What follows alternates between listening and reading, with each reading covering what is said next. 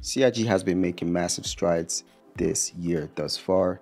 In this video, we're going to go over the key points that you need to know from this past monthly report.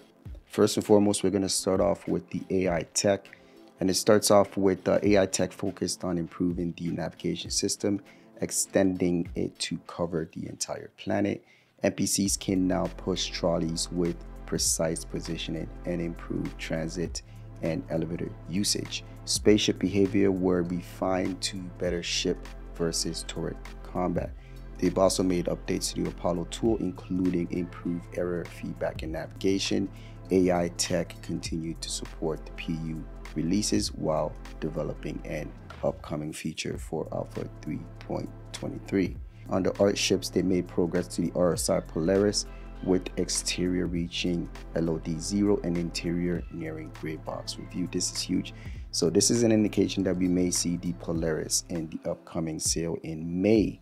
I believe it's going to be the Invictus event, but definitely this summer I think we should see the Polaris, maybe with the 4.0 build. They also did a redesign on the interior section to accommodate gameplay and align with art and direction.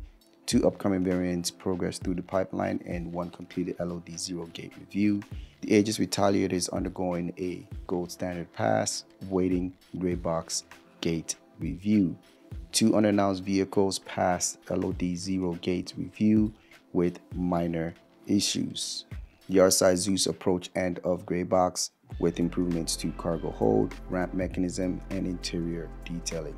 I also suspect the Zeus will be coming out this May as well. Really excited to see this one. A lot of people are actually looking forward to this ship. Redesign of the ship-to-ship docking, ring, door, and frame for better aesthetics integration. This is going to be awesome to finally see ship-to-ship docking. This is something we've been waiting for quite some time. I'm glad that they're actually working on this.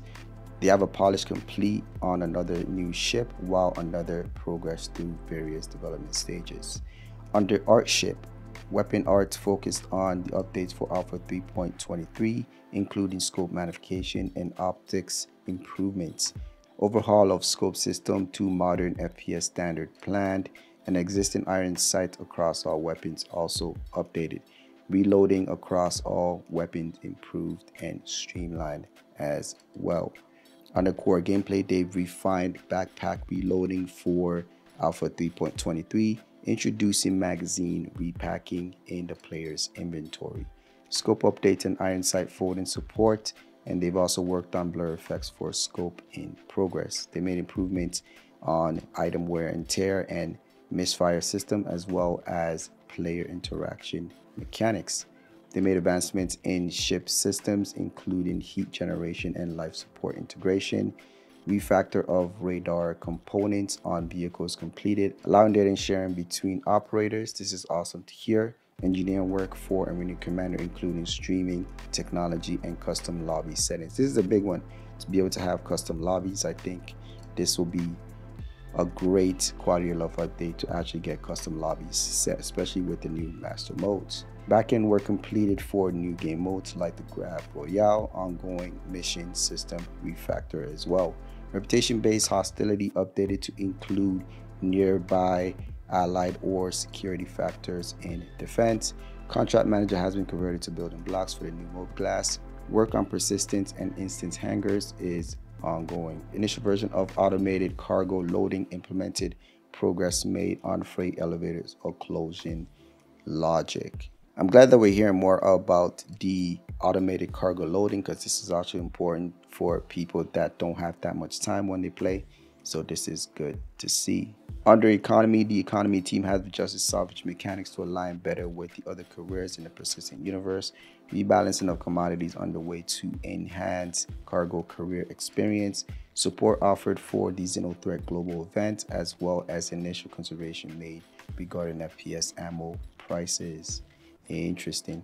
I can't wait to see ammo types as well. Not just ammo prices, but also new ammo types will be interesting to hear more about. Under graphics and VFX programming and Planet Tech, the graphics team made progress on long-term tasks in February.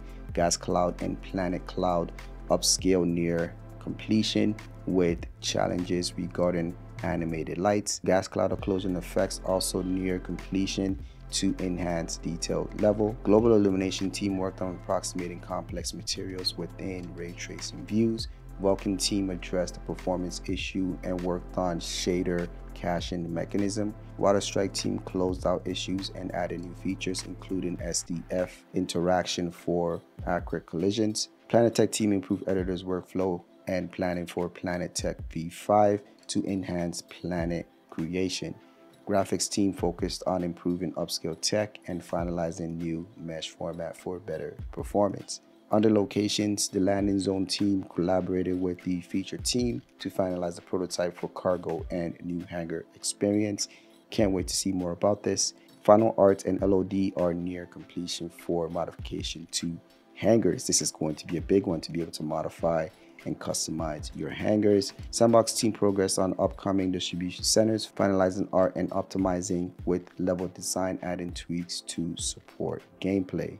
Under the tech art animation, the team focused on refining head assets and addressing technical debt. Efforts initiated to polish head assets and refine eye alignment for improved character appearance. The department worked on assets set up for locker to be placed throughout the verse, allowing apparel changes for players and NPCs. This is going to be awesome. Can't wait for this. Initiatives launched to maintain build stability and address technical debt accumulated over the project. Under VFX, the team focused on upcoming locations like freight elevators and distribution centers, investigated issues with planetary ground storm causing excessively thick fog during light winds. Cannot wait to see this, to see the ground storms. Balancing dynamic effects like storms to improve visibility for players in mild conditions. One thing that they need to improve is the winds. The winds have too much effect on the player character.